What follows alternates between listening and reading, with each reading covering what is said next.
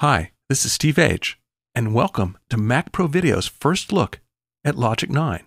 And you know, on the surface, it doesn't look like too many things have changed. However, as you start getting into it, you'll find that there's a lot of new stuff here, and some of it is very subtle, and some of it is really spectacular. So I thought I'd start out small and look at the little things. For instance, key focus.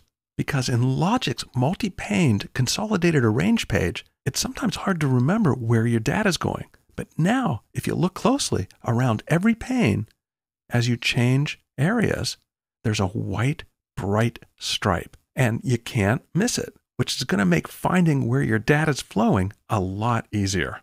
Sometimes it's these little things that will save you more time than you can even imagine. Next, let's take a look at another little thing that is really cool. And it's so simple, but it's really, really nice.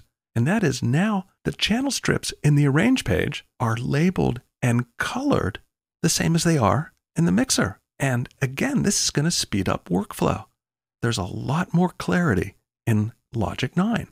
And you can name them right here on the channel strip, whether you do it in the channel strip on the mixer or you do it on the channel strip on the arrange page. It's the same channel strip.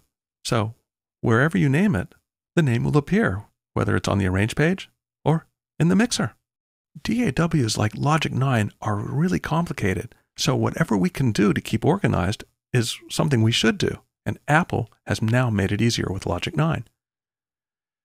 Let's talk about the advanced quantization. What is that? Well, it used to be called the extended region parameters, and you'd have to pull it down from a menu. Well, now it's right where it belongs in the region parameter box. Just one disclosure triangle away. That is so awesome. Now, for those of you who score movies, it's important to know that the movie menu items have changed. They're no longer under options. I never really understood what movies were doing under options because movies are files, right? So it's important to know now all of your movie controls for opening and removing and importing audio are located under the File menu right here. Open movie, remove movie, import audio, export audio to movie. All of that great stuff is now in the File menu, right where it belongs. There was another bunch of stuff under the option menus that had to do with automation, right? Track automation. Well, it's not there anymore either. And they've located track automation right where it belongs. Not here, but in the track menu on the arrange page, right here, track automation.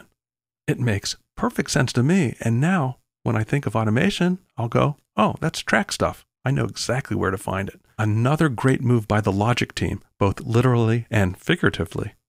There are lots of graphic updates throughout that are very subtle that make it a lot easier to look at. But one of my favorite ones is the new graphics for the channel EQ.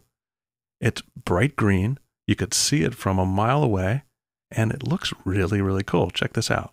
Logic 9 is chock full of lots of little improvements that, when you add them all together, will speed up your workflow and keep you organized. Okay, enough of the little things. Let's move on to the big stuff.